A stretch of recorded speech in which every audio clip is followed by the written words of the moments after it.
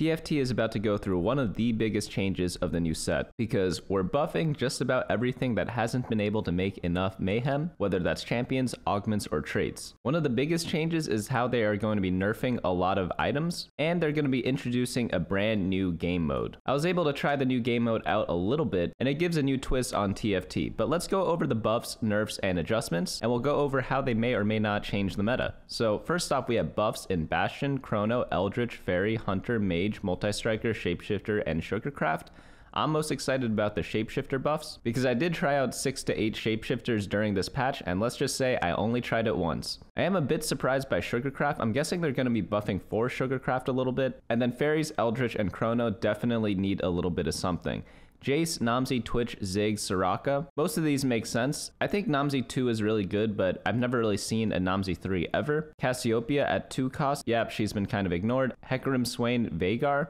That's a little interesting because I thought these 3 champions were all pretty solid, and then they're buffing Briar, Vex, Gwen, Nami, Morgana, Milio, and Xerath, and Shyvana. Perhaps some of these buffs are made because some of the items are being nerfed. I've noticed a pattern so far. Most of the champions being buffed up in the later costs are ability-powered champions. Let's see if that is true. Next up, we have our 21 augment buffs, nerfing Nasus. Yeah, he's just the best tank. Even after his first set of nerfs in the B patch, he's still very strong.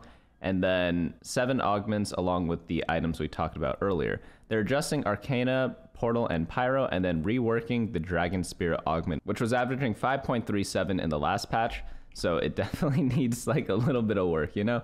Rotating shop infographic. All right, they're going to be rotating some people. That's going to be in the little treasure realm thing. And then now onto Talker's Trial, which is a new PvE mode. So the challenge is to survive 30 rounds, and the rounds are stuff that you haven't really seen before. I tried it out a little bit. It's kind of like a puzzle mode of TFT. So if that is of interest to you, definitely go ahead and try it, and let me know how your runs kind of go. Finally, we have the large changes. Large like the reroll Namzi shaped hole in my heart. Okay, so they are going to be working on reroll Namzi, as I was kind of guessing from before. So Arcana, high Arcana emblem base damage amp is going to be buffed across the board, and then Arcana emblem damage amp per emblem is going to be nerfed. So this is going to make having your emblem Arcana champ more usable without having a ton of emblems. Before, like, you typically only do this when you have flexible or you just get a bunch of random spatulas, but now they're lowering that requirement a little bit. Arcana Hecarim AD is going to be buffed at 4 and 5 Arcana, and then Xerath true damage per charms is going to be nerfed. Yeah, the Xerath one was just by far the best late game Arcana. Obviously it sucks in the early game, but once you get a bunch of charms rolling, there's nothing quite like it. Bastion, armor, and MR is going to be increased at 8 Bastion. Makes a lot of sense. When I first saw this in the infographic, I was a little bit surprised because I thought Bastion was fine, but yeah, 8 Bastion makes a lot of sense. 2, 4, and 6 were probably fine. Chrono time freeze. Duration is going to be increased by 0.5 seconds. Chrono 4 bonus AP up by 10. And then Chrono 6 being bumped up by 20% attack speed. I do hope to be playing some Chrono comps in the future because I think all the units are very cool. Zillion actually is like one of the best support units. Karma had her time to shine, but really only with 2 Chrono. And then of course Camille, very cool unit to watch. Eldritch AP per Eldritch champion star level being increased by 2. Eldritch 7 many-eyed beast base health being increased by 100. That should be a pretty big buff. 7 Eldritch is going to be the most common Eldritch in an Eldritch comp, but it definitely needed something because I think it was unplayable without School Mascot. Fairy Crown damage amp is being buffed up at 6 Fairy, and then Fairy Queen's Guard armor is going to be increased by 100 health, and the MR is going to be increased by 10. So they're really buffing 6 Fairy, which is going to be the most common Fairy breakpoint if you are going that comp, because getting to 9 is a little bit difficult, and hopefully we could see some cool Callista comps from that build. Fairy Eternal Monarch's Crown at 9 Fairy is going to have the 25 stack damage amp increase from 15% to 50%. I don't know if I mentioned this before, but there's this Mortdog clip where he had 9 Fairy and he lost to some like Syndra 2 board or Syndra 3 board, and he couldn't believe it, and he said he was going to do something about it, and he's doing it now. At least I think the clip was from him. One of my friends told me about it. And then next up we have Honeymancy Bees 357 being increased from 3.6 to 9. So 5 Honeymancy and 7 Honeymancy are being buffed up. Hunter AD 1540-70 is being increased to 1545 and 80. So they're buffing all the vertical traits. So I think they're preparing for the next patch where we're able to build more types of emblems when they introduce the frying pan, because before we were previously only using the spatula. But if I remember correctly, there is a Hunter frying pan available. Hunter post takedown AD is going to be increased at 4 and 6 Hunter, and then Incanter team AP being increased from 20 to 30 at 4 Incanter. Mages getting an AP buff at 7 and 9 mages. I actually thought that 5 mages needed the buff. It felt a little weak to me. You really only played it in the Vhagar comp, but you definitely do need to buff up 7 as well, because I've not seen any 7 mage builds when it probably should be a thing, right? Multi-striker extra attack chance is going to be increased at 5 multi-striker. That should help their mid game out a little bit. Portal bomb base damage is going to be decreased at 6 and 8 portal, but the flag bonus is going to be buffed at those same stages. Meanwhile, the portal snacks heal is going to be bumped up across every level. So I have to think, is this a buff or a nerf? Obviously, the bomb, I think, was the most impactful spell, maybe because it was the most visual. The flag is only good if you have a lot of units out. Like if you get flag first, it's obviously really nice because you have a ton of units that benefit from it. But I felt that the bomb was always really consistent, especially since if it hits their backline, your Ezreal and Ryze often finish people off. Pyro team attack speed per Cinder is going to be 1% per 4 and is being changed to 2% per 5 stacks. Overall, that is going to be a buff, but the Pyro attack speed is going to be nerfed across the board. So this is better as a support trait now, it seems, rather than focusing on the actual Pyro units. So I assume like 2 Pyros got to be better after this, right? Pyro execute threshold is being dropped from 12% to 10%, and then Shapeshifter HP is going to be buffed up at 4, 6, and 8 Shapeshifter. One thing to note about Shapeshifter HP is that they triple this bonus after they cast their spells, so 30% to 35% is actually like a 15% increase rather than just the 5%. Sugarcraft AP and AD 12, 25, 35 is being changed to 20, 30, and 40. And then Sugarcraft bonus trait breakpoints is being increased at every point after the second one. So it's a nerf to the treats, but a buff to the actual trait. Theoretically, this should make it easier to hit the breakpoint since you'll be winning a few more battles, but it's going to take a bit longer to kind of get those cash outs. Warrior damage amplification / omnivamp is being nerfed at 4 warrior. Yeah, the 4 warrior comp was decently popular in the past patch, but let's see what they're using for the units. As part of our greater goal for this patch, we're making sure the champs that were only fielded to fill out useful trait breakpoints will also have a chance at being viable itemized units and item holders too. Jace AD 50 to 55, Namzi base spell being buffed at 1, 2, and 3 star. I feel like Namzi during stage 2 is going to be a disgusting monster. Soraka spell base damage is going to be increased across the board.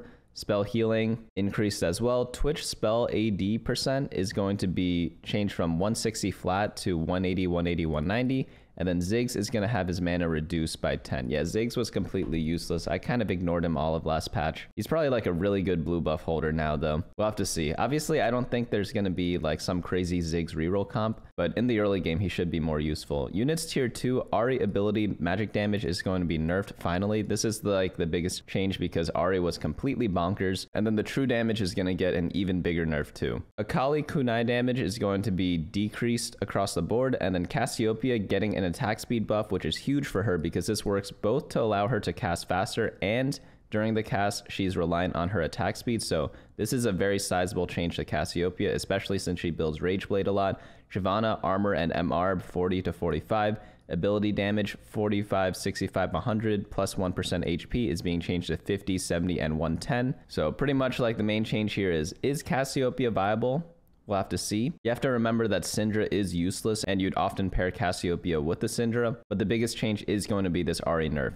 Units tier 3, Hecarim being buffed by 50 HP, getting a little bit of a mana decrease, and then his passive charge is being increased by quite a bit for AD, and then it's going to be reduced for AP. So they're making him more of an AD champion than an AP champion, because he's also getting a big AD percent cleave increase as well. So Hecarim is getting a buff to his passive reset charges and cleave AD ratio, but it'll be much more significant if you could saddle him up with AD items. So whenever I played Kassadin reroll 2 patches ago, he was actually very decent because sometimes you get him 3-star and then you drop some items on him and then you look at the damage charts and he was top DPS in a lot of cases. I'm actually kind of scared for this Hecarim buff. He might be really good. Jinx bug fix now correctly calculates bonus true damage using final AD rather than just base AD. Jinx AD is going to be nerfed to compensate for that. And same with her spell attack speed. Let's read that over here. Yeah, pretty much what they're saying here. This should leave her power neutral for the beginning to middle of the game and slightly stronger late game if she can get enough AD from her traits and items. Swain armor being increased, Swain HP on first cast increased across the board, HP on other casts also increased across the board, and then Swain damage on first cast being decreased. So he's getting stronger as a tank, which is what his main role is, but doing a little less damage on the first cast. I think this is a buff overall because Swain, you play him as a tank, not as a DPS. So if you're a shapeshifter or if you're a frost player, very welcome news for you. Veigar spell damage is going to be increased at 1-star and 2-star, but decreased at 3-star. That makes perfect sense. But then his AP per charm is being decreased from 3 to 2. That's actually a pretty big change. But the 3-star version definitely taking a big hit. It was a very popular comp in recent times. I don't think it was that OP, but it definitely is going to be a bit weaker after this. Vex spell shield is going to be nerfed at 1 and 2-star, 3-stars remaining the same. And then now we get to move on into units tier 4. Gwen max mana 40 to 30. Wow, Gwen is shifting a bit to be a less bursty in her first few casts and more impactful as she gets shipping around the board. With this change, we'll be sure to try out blue buff and more defensive items so that she can keep stacking and collecting tips. So I already thought blue buff was one of the best items on Gwen. The issue is that you don't build blue buff with a plan to play Gwen, so no one really put it on her. And when you did play her 2 patches ago, Karma used a blue buff, not so much Gwen, and you can't get that many tiers. But blue buff has always been good on Gwen. Now it's going to be even better. But they do say to build her more defensively. Her spell damage is going to be decreased a bit. Her small snip damage is going to be decreased a bit, and she gets fewer casts per snip, so you really need to get that blue buff on her now. I haven't quite done the math on this, but it does feel like a nerf overall. Let's see how they summarize it at the top. They say it's a buff, but it feels like she's doing a lot less damage and like the stacking's a lot slower. Like, I guess you just have to have blue buff on her. I don't know. Nami bubble damage is going to be increased a little bit. Wow, Nami's actually getting buffed. That's crazy because I thought Nami was already a great unit. She was more used as a support with 3 mages to complement a portal build, or maybe in like 5 or 7 mages to complement Veigar. I guess Eldritch wasn't really played, and unless Nami is strong, you don't really do that. But they are buffing like the Eldritch thing. So I'm very surprised by this Nami buff. In all the comps that use her as a support already, it's going to be even better. Nasa's ability health steal being decreased a little bit at 1 and 2-star. And then now for units tier 5. I heard there are a lot of buffs here. Briar attack speed on transform is going to be increased from 60 to 75%. Briar's bite AD percent is going to be increased from 200 to 250. And then Ravenous trait damage per missing HP is going to scale by 0.2% more. HP gain when fed is also going to be increased by 30. So with Briar's debut in TFT, we want to make the aw cute into an ah run. To bring back the scare into Briar, we're substantially buffing her in various ways, from attack speed to base damage, all the way to the power she gets when draining your tactician of their life force. This seems pretty scary. She already has AoE CC. She was lacking in the damage department, I'm not going to deny that. The fact that Nasus was meta for most of the past 4 weeks, while we barely seen Briar as a legendary shapeshifter, is like alarming. So I feel like this is pretty deserved. Morgana's spell damage is going to be increased a little bit at 1 and 2-star, but then increase a ton at 3-star. Let's check out Morgana's stats at 3-star because maybe she wasn't winning every game. I don't know. She has a 1.09 3-star average placement. Did she really need the buffs? I don't know. I guess if we compare her to the other legendaries, like, is she even the worst one? I mean, she's towards the bottom, but apparently Xerath 3 is only a 1.17. Who's beating those boards? I guess other 3-star legendaries, right? Milio's getting a mana buff from 30 to 130 to 40 to 120.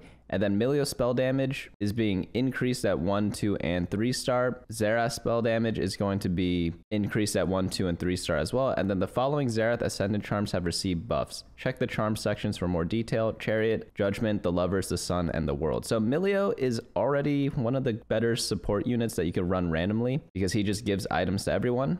So if you have a bunch of upgraded units without any items or you can't afford items, Milio is a great unit to kind of add in, and this definitely makes Milio a lot better to splash in. Is Fast 9 going to be back after these changes? Maybe people do Fast 9 a lot in this patch.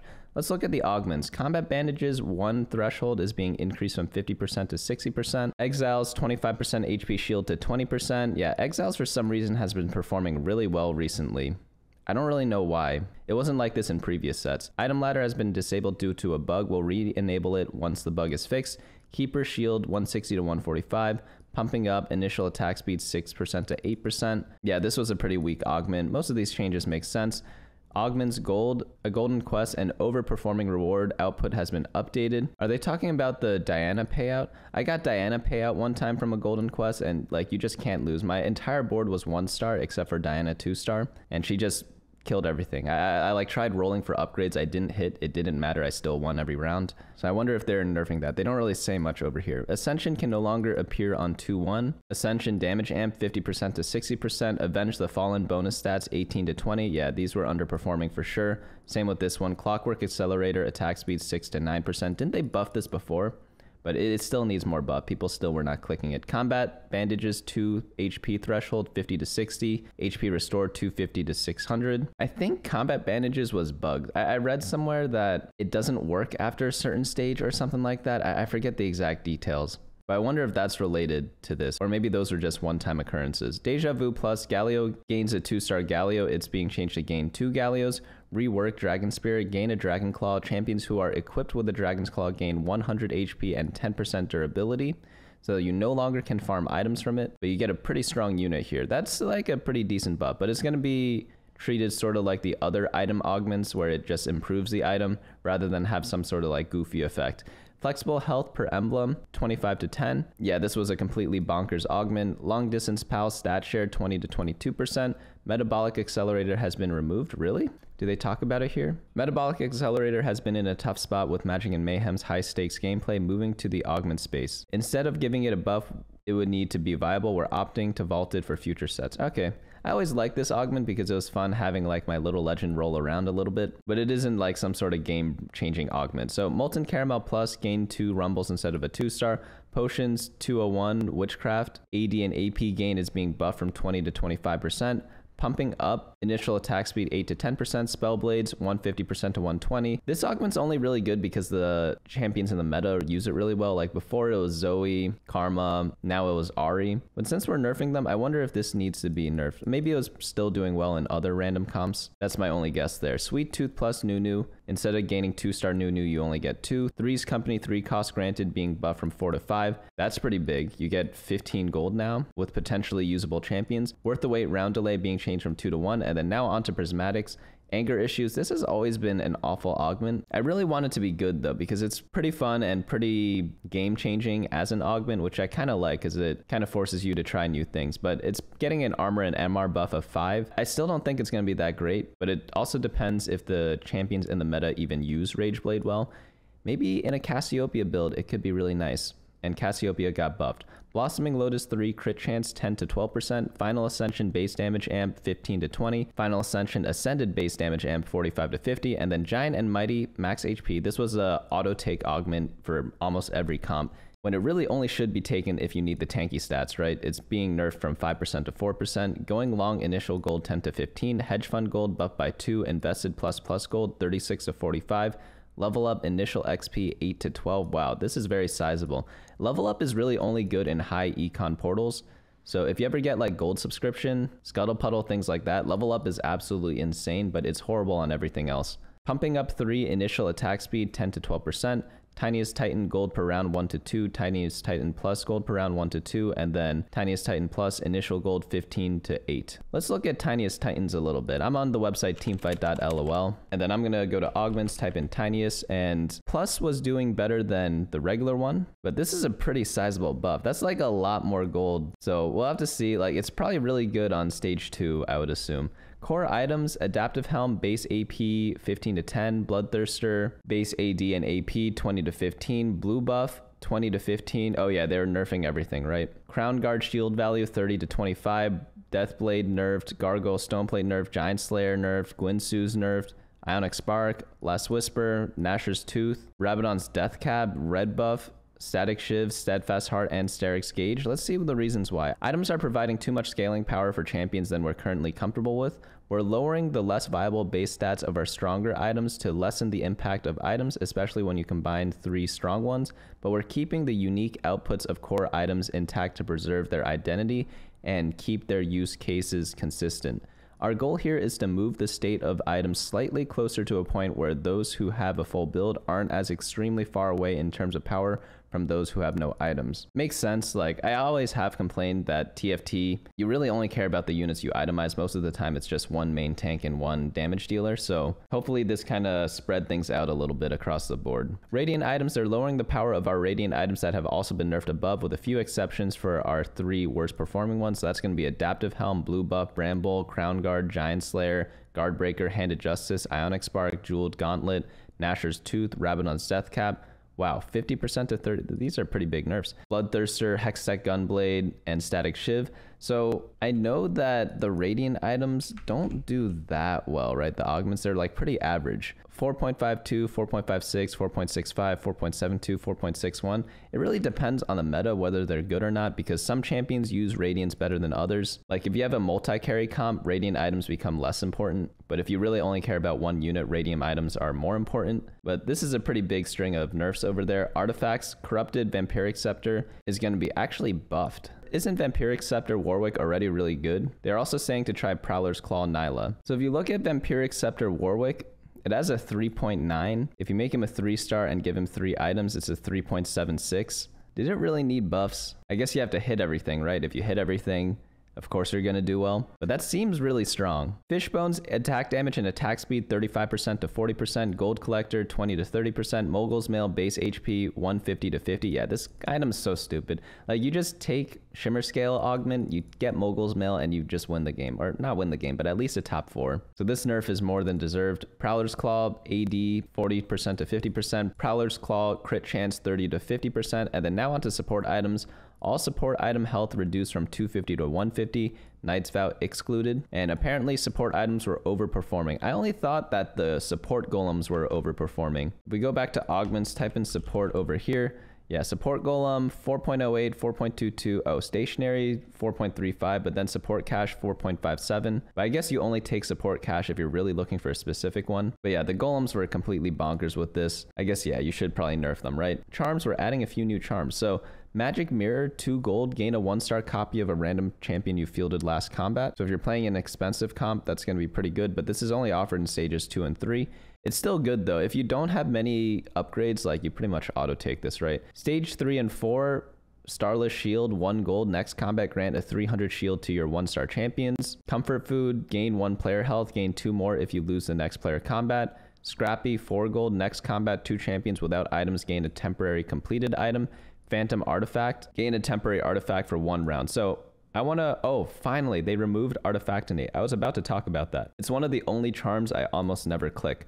All 3s gold cost 2 to 1. All 4s gold cost 4 to 3. Assembly gold cost 10 to 12. So this is not as good anymore. It was just like free money. It still is free money, but it takes so long to pick up everything that it might not even be worth the 2 gold that you get now. I think they're 14 1-cost units. Conjure Emblem, gold cost 15 to 12. Moonlight Ritual, gold cost 2 to 3. Summon Dragon, 405 to 315. This was always OP, but it costs 12 gold. It's just like a guarantee a win in the late game. Not guaranteed, but pretty close, right? Ultra Ascension gold cost 1 to 0. Ultra Ascension time delay 25 to 22. It always felt good when your guy gets like the Ultra Ascension, but I sometimes would skip this because I don't think it's going to trigger a lot of times. But now it's like auto take, right? It's 0 gold. Ancient Ritual, Eldritch attack speed 10 to 20%. Busy Bees 15 to 25%. Queen's Gambit, gold cost 2 to 1. Quickening 2 to 1. Piece of Cake, Sugar's gain 10 to 25. Wow. Portal Hopping, portal gold cost 2 to 0. This one, I swear to you, this one gives you a random portal unit. It only ever gives me Zoe. Has anyone gotten anything good from this? I swear I picked it because I've been playing a lot of Portal lately, maybe like 5 times. I think I got Zoe 4 of those 5 times. I don't know what it is, but Pyromania, Cinders granted 8 to 10. Spitfire, gold cost 2 to 1. Supreme Arcana, gold cost 2 to 1. Is it Arcana or Arcana? But damage, amp, and durability increased from 15 to 20%. Zerath, Ascendant Charms, Chariot of gold, cost 5 to 3. Judgment, gold on win 8 to 12. Judgment XP on lose 12 to 20. Holy cow, this is an insane good late game augment if you're trying to reach the next level, you know? Lovers, gold cost 4 to 2. The Sun, 40 to 32. This one gives you an artifact and support anvil. I think it's pretty decent in the late game, but at 40 gold, it's pretty expensive. But oftentimes gold doesn't mean much in the late game, so I would always buy this, but now I guess I'll buy it even harder. The World, gold cost 36 to 30. This one gives you a bunch of 4-cost units, and then small changes, small like the number of attempts it'll take me to beat Chaos Mode of Talker's Trowel. JK, it's hard. Vanguard durability while shielded 10% to 10, 10, 15. Units, Syndra ability damage is being buffed. Okay, I was waiting for that to happen because when I was talking about the Cassiopeia changes, I was like, why would I play Cassiopeia when she wasn't even near the meta before? And her partner, Syndra, complete garbage, but they're buffing her a little bit. They're saying it's not going to be like the opening patch, but hopefully it should just be viable. Maybe you could actually play her in Eldritch. I saw in the early parts of last patch my friend playing 3-star Syndra. I was like, oh, you're still playing that? Is it good? He was like, I don't know. And it was like stage 4. He was around like 3rd or 4th place in HP with a 3-star Syndra already. I was like, maybe if you hit it in the right spots, it's still good, right? Nope, he got 7th that game. Complete garbage. But maybe with the changes, it could be back. I think a good spot for Syndra is literally if you meet all the conditions of getting her early with a good item on her and allowing her to stack up. Like in those cases, I'm all for Syndra being strong. But if people are just forcing Syndra, then yeah, obviously that's too much.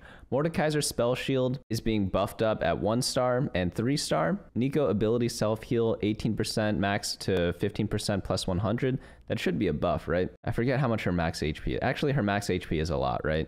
But I guess this is good on the early game parts of Nico, but worse in the later parts. Shen ability durability is being increased at 2 and 3-star. Rise number of targets 446 to 336.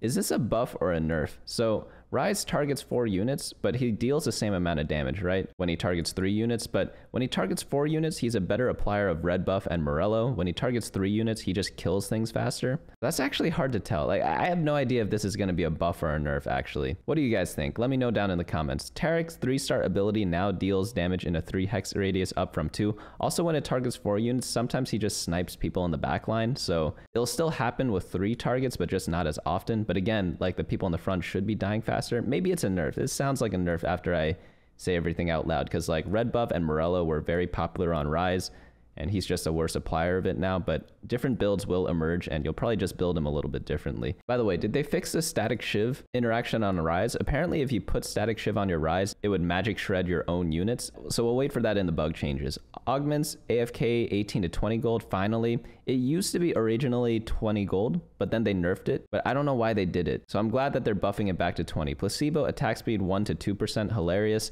Cauterize can now appear on 2-1. Hunting Frenzy, execute threshold 12% to 10%, Keeper shield 240 to 230. Yeah, Keepers was really good. Giant and Mighty max HP 5 to 4. They already said that. Bug fixes, Flexible and Trait Tracker are now mutually exclusive. They should have been already, right? Oh, they said it was supposed to be in the last patch, but the fix didn't go through. Maybe it did now. Build Different and Trait Tracker are now also mutually exclusive. Patience is a virtue tooltip reworded to more clearly indicate its effect triggers every round. 2 mad, Anger Issues no longer gives 2 Rage Blades when you make a mana item on a manaless champion. Wait, what? I didn't know that was a thing.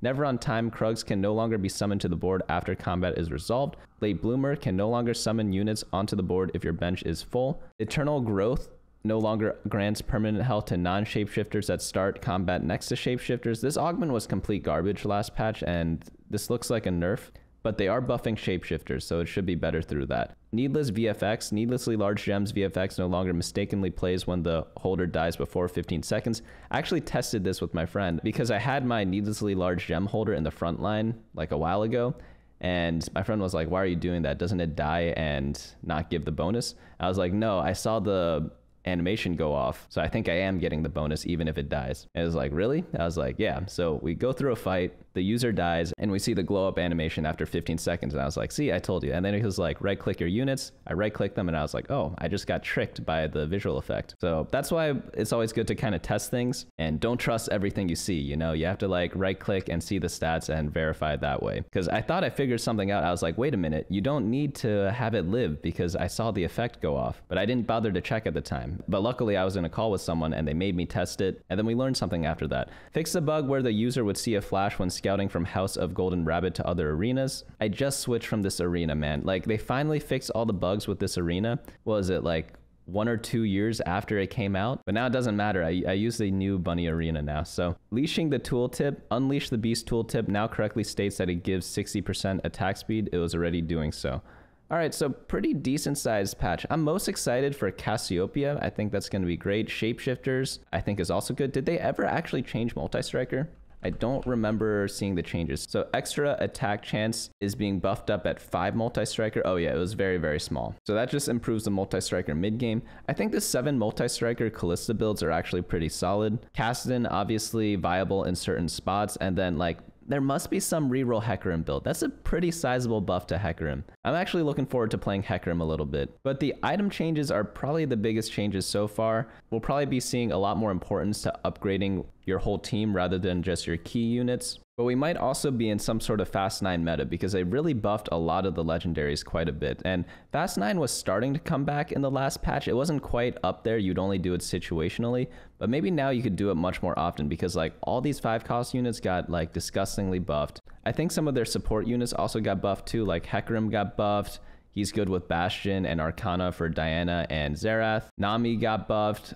She could be used with either Eldritch with Briar or Mage with Nora. So that could be one of the possible comps that comes out of this patch, Fast 9ing. But let me know what your thoughts are on this patch. It was a very, very big patch, so literally anything can happen. Like Chrono builds, I'm pretty excited about. We haven't really played Fairy that much either. Eldritch, like we played before, so I'm not too excited about that. Like obviously, it's fun to do, but a little bit difficult. Maybe people might fall into the trap of going for very deep vertical trades because it seemed like they buffed a lot of vertical trades, but oftentimes those comps are only good if you have an emblem for that specific comp. So we'll really have to wait and see. Luckily on Friday, I'll be releasing the meta snapshot as I do every single Friday for the past 4 or 5 years now. So hopefully I will see you all in that video if you want to learn more about the comps that will be good in this patch. But that's going to be it for me today. Hopefully you all enjoyed this video and I'll see you all next time.